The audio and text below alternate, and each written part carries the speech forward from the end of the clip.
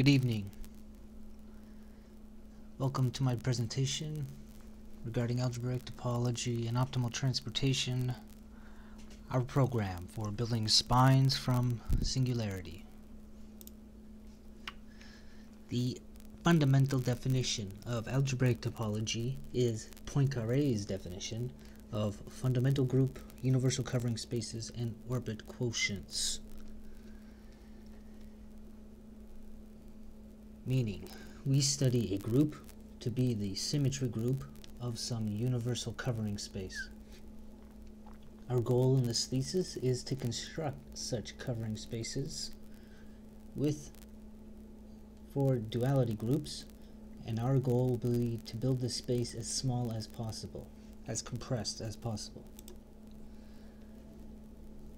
We have a technique for explicit constructions of small dimensional classifying spaces, applying to groups gamma, which are infinite discrete duality groups, not Poincaré duality groups, but higher rank Barry-Ekman duality groups. Many examples: Z, Z2, Z3, Z4, blah blah blah. Arithmetic groups of Q-reductive groups, this is where we actually started. SPZ4, SPZ6 is interesting. Mapping class groups also applies. Knot groups, that one's easier. I'd ask Dror if he knows any other higher groups, etc. We presume that a user already has an initial explicit geometric E-gamma model X at hand. Some finite dimensional Cartan-Hadamard space with computable group action, isometric, proper discontinuous, free, and such that the quotient has finite value with respect to the Hausdorff volume of the metric. All models not created equal. We prefer Teichmuller space with Weil-Petersen geometry. For arithmetic groups, they act on suitable spaces of quadratic or Hermitian forms. And actually, I learned that Harish-Chandra has a theorem, Harish-Chandra canonical realization theorem. Very useful. That's the best model we found. GLZ2, it's a basic example, acts isometrically on the hyperbolic disk. There's many actions, actually. We have our own favorite in terms of quadratic forms. Voronoi model. Typically, if X is a geometric E-gamma model, then the space dimension is much larger than the cohomological dimension. When the group acts with finite measure on the dimension, then Barry-Ekman have an important formula for precisely computing the cohomological dimension. It is the space dimension subtract some rank. And we'll see what this is. This is a duality formula, where Q is the spherical dimension of the dualizing module. We'll say more later. Our thesis constructs, and we mean explicitly, challenge me on that, gamma invariant closed subset Z of X, where dimension is, at least generally, it's approximately cohomological dimension. And always for which the inclusions are continuous homotopy isomorphisms. Moreover, we construct explicit gamma equivariant continuous deformation retracts of the space X onto Z. We also describe a technique, and that's our main aim here today, for achieving Z with max codimension and obtaining equality. These minimal Zs, the equality, are called minimal spines. I'll say something that already what we're going to do is study an orbit, and step one is to see in this geometric model that the orbit does not uniformly fill the boundary. It avoids dark zones. When we identify those dark zones, we then cut them out, excise them. We obtain a nice boundary, and we're going to then consider -1 charges distributed along the boundary and -1 charges distributed along the source, and -1 charges with Coulomb forces. We take a totally elementary point of view here.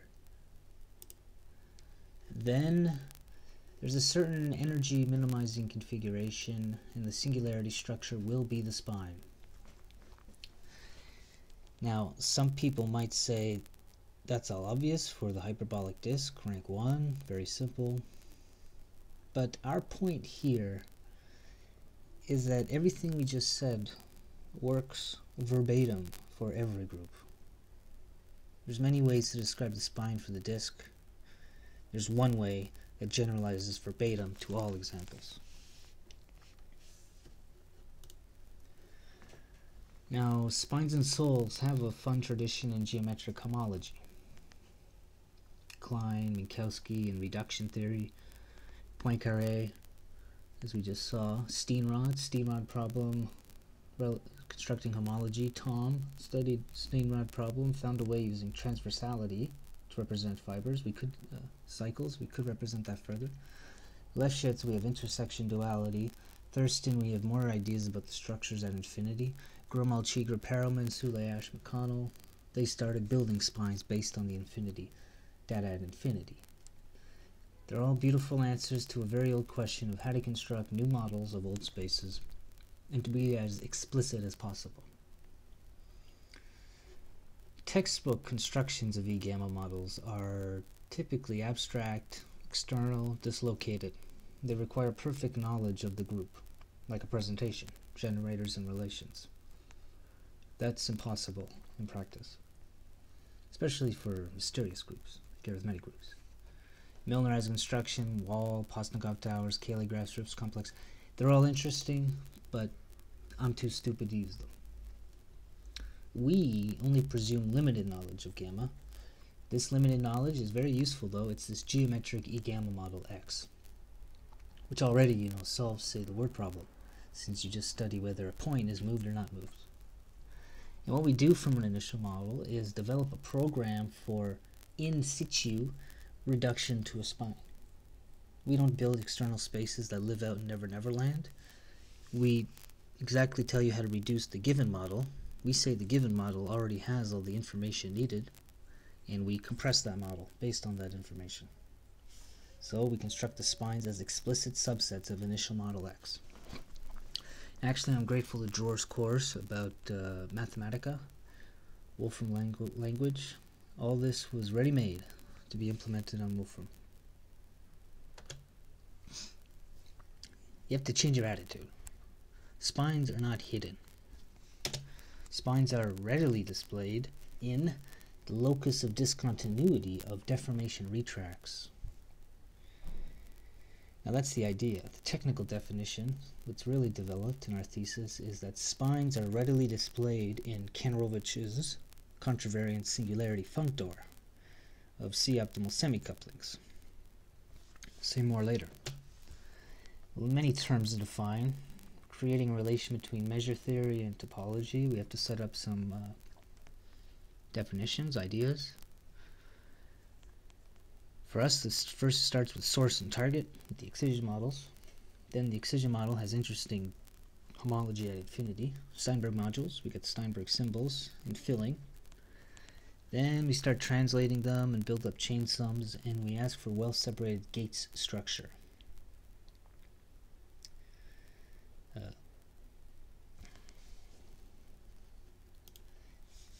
And that's just for mass transport. We have to have costs. I need to introduce repulsion, gated repulsion costs, optimal semicoupling, concave potentials, C-sub differentials.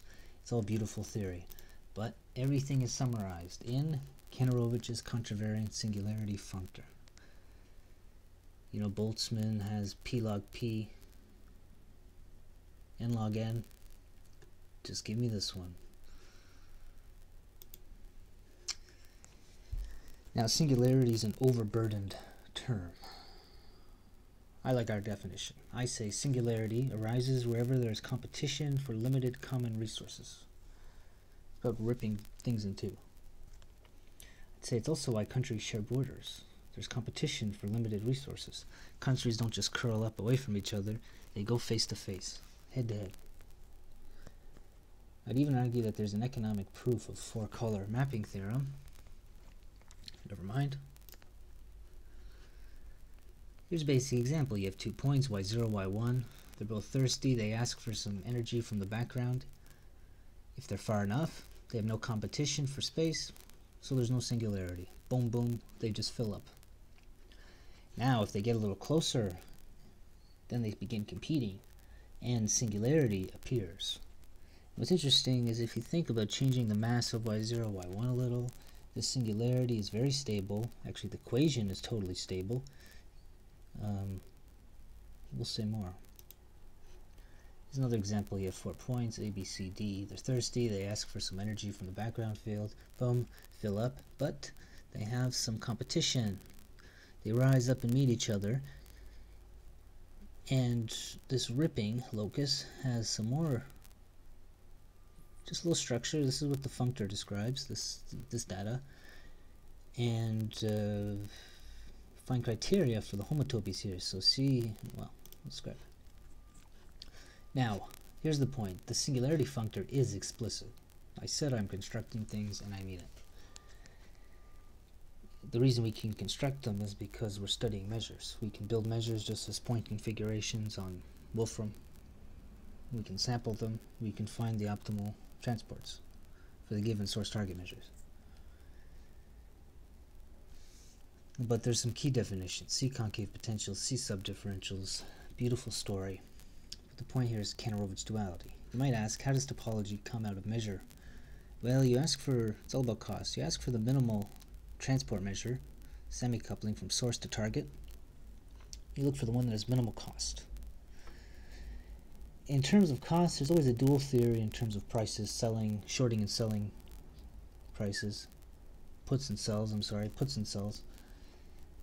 terms of a transporter for a very special class of C concave potentials. The max is equal to the min, actually, beautiful fact, and it says the support of an optimal semi-coupling is very special. It's supported on the graph of the subdifferential of the C concave function. Now you get some interesting inequalities here, and this is how we're going to get equations. C concavity means there's the C transform. I could define it. And what's interesting is when equality is characterized, it's if and only if there's membership. And here's the way to say it. It's if and only if y belongs to the argmax of this y parameter family of functions.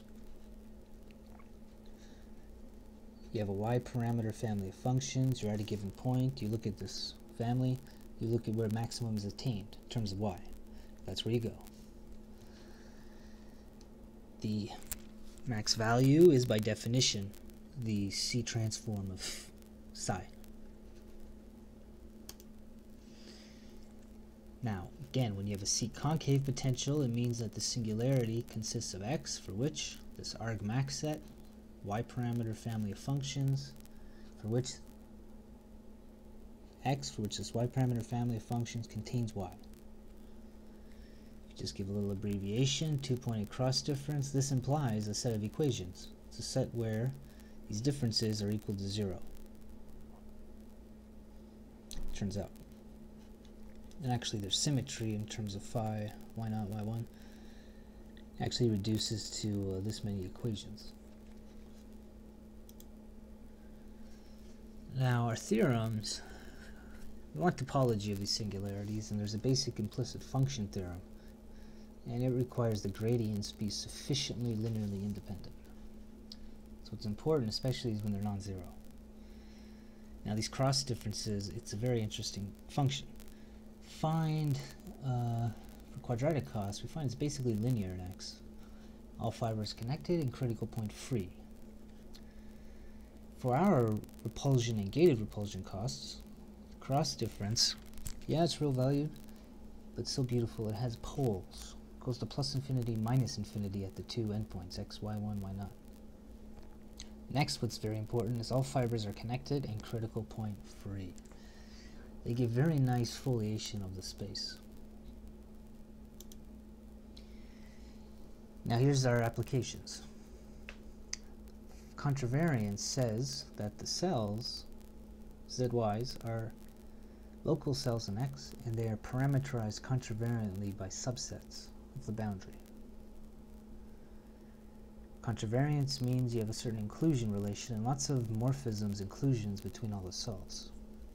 We find local criteria which ensures that these inclusions are homotopy isomorphisms, and we can construct explicit continuous deformation retracts using the variational definition of the C subdifferential, those equalities and inequalities.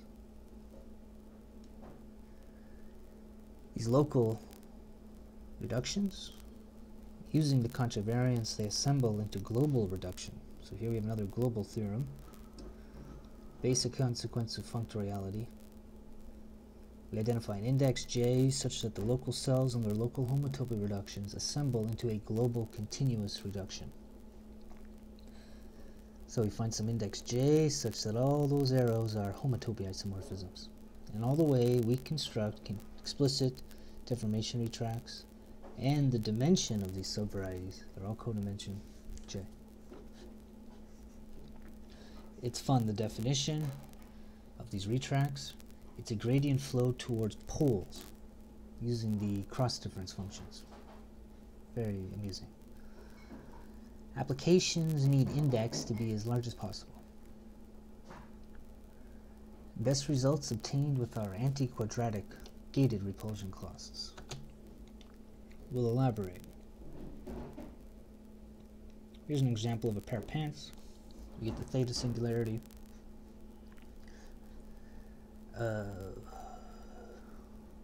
So we see the pink, that's the activated domain for the repulsion cost.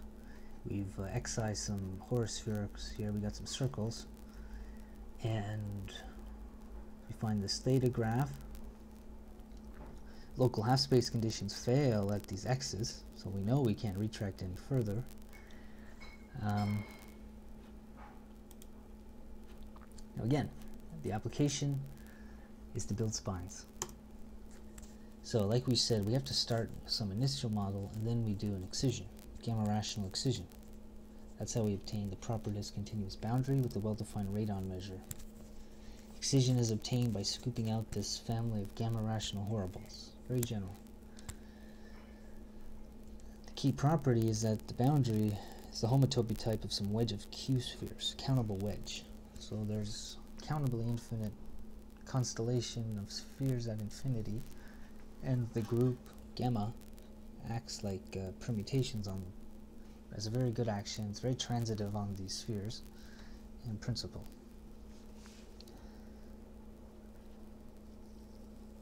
Now, the excision is contractible along the exact sequence in relative homology and the gist of geometry assumption implies that you get an isomorphism between these two two homology groups, and there's a canonical flat filling for every sphere. Every sphere gets canonically filled, flat filled, to a disk, relative cycle disk.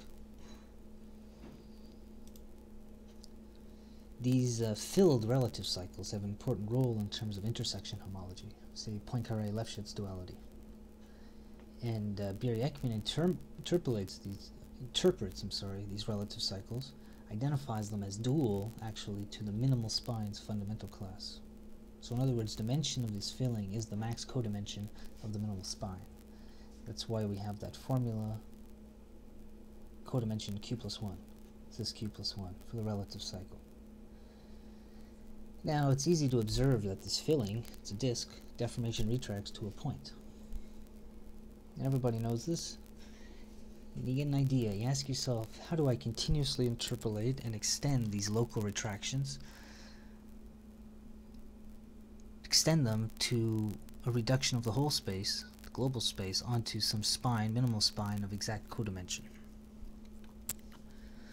Now, we argue a new solution to this interpolation problem. We say it's achieved with the gated repulsion cost and the Kantorovich functor on the appropriate excision. So, here's how it goes. You start with some initial geometric model. You take an orbit, you see what happens. The orbit avoids these dark zones and you excise them, remove them, to obtain a boundary. Then you start looking at relative homology of the boundary. Take translates of this relative cycle by the group. And this is a solution to a problem we call closing Steinberg, we'll describe next.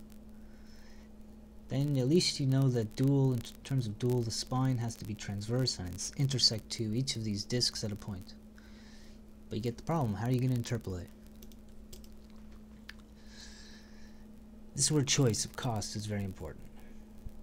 Singularity depends on the costs. Actually, all the geometry of the measure is induced by the cost. Now, habit suggests choosing quadratic distance, but best results obtained with our anti-quadratic costs, repulsion, negated repulsion costs, C tau, C zeta. So quadratic is the worst cost.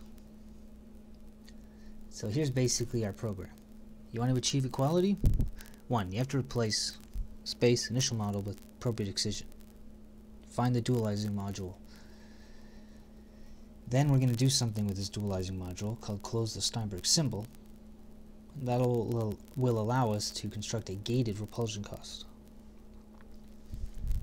That gated repulsion cost will be able to solve the interpolation problem and homotopy reduce sufficiently deep into the singularities of an optimal coupling and obtain our deformation retracts with the exact right dimension. Let's introduce the repulsion cost. Basically, like I said, it's like an electrostatic force. You have some activated electrons, y0, y1, blah, blah, blah, minus charges at these, in this case, extreme points, but you could say boundary. And then you ask the net force on x. You basically compute that net potential on x. And now that's sort of uniform with respect to the boundary, but then you choose a y0 target point, and there'll be a discount if you want to have transport there. Otherwise, without this term, it's independent of y0, just at high average potential, but you have no preference to go anywhere else. One-dimensional cost. Now, I should draw you some pictures here. This is interesting. Study these formulas. We'll illustrate them. See, we get a difference of quadratics, one-dimensional quadratics, two poles. So let's consider a closed unit interval with boundary at 0, 1. Source is some uniform distribution of -1 charges. We say 15 charges if you count them. 1, 2, 3, 15. We said the target is a distribution of 4 -1 charges. Well, here it doesn't take much. The cost will start from some minimum, these 2 points, and will transport to -1. These two will transport to this other end, and there's no competition between them. There's no singularity. However, if you increase the target mass, then you force more electrons to be activated, then you force some competition, make resources more scarce. Here we have 15 charges go to 6 charges.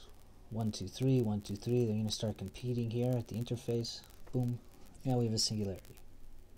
And it's interesting to tweak these numbers a little. 15, 16, make them 14, 7, make them 13, 5, blah, blah, blah. The singularity, it'll move, the domain will move, but even the singularity will move, but the geometry will stay the same because it's basically the same equations describing it, as we'll describe. Let me compare it now. Like I say, it's anti-quadratic, so let's compare the picture with plus charges, minus charges. I say that story, plus charges to minus charges, that's your quadratic cost. You have positive 6 charges. You want to activate with minimal energy some equal number of mass, say, -6 electrons. But, well, they stay far apart. They fill from the minimum. The minimum is at the boundary. Now, constructing the gated repulsion costs, we have to introduce this problem called closing Steinberg. Totally idiotic elementary problem. Low dimensions, it's basically the problem of how do you stitch a football from a collection of panels. Actually, if you look, the platonic solids are all solutions of closing Steinberg, where panels are a triangle, a square, a pentagon. They're just ways of closing the shape with the squares, and in a convex form. Now the panels in our applications are these flat-filled Steinberg symbols, the disks, the relative cycles, that were filling the spheres at infinity. we're looking at their translates through space. Now, in general, the translates are going to totally displace them. We want translates which have large overlap. We want some correlation. So here's the formal definition. We want the panels to translate and assemble a closed football. That means we want the chain sum overall to be non-trivial. We want the chain sum to have vanishing boundary. That means the ball gets totally stitched up and it's closed.